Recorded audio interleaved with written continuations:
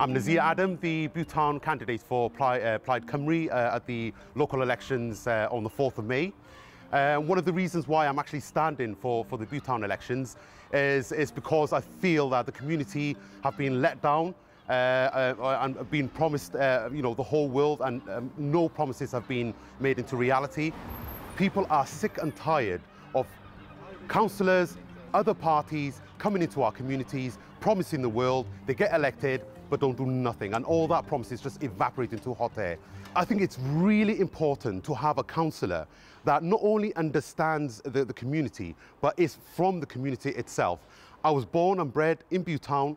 My father was a merchant sailor, my grandfather was a merchant sailor, and I am really proud of being from Butetown and from Tiger Bay. Now, Butetown is one of the most deprived communities in Cardiff, but what I would like to see is the other side of Butetown, the diversity, over 56 nationalities living in a square mile. I understand the community, I understand their needs.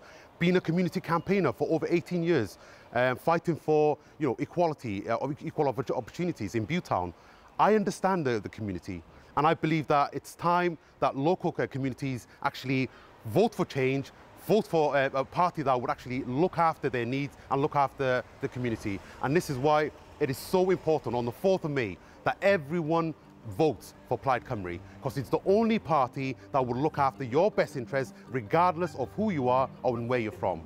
So please, vote for change. There is an alternative, and it's called Plaid Cymru, the Party of Wales.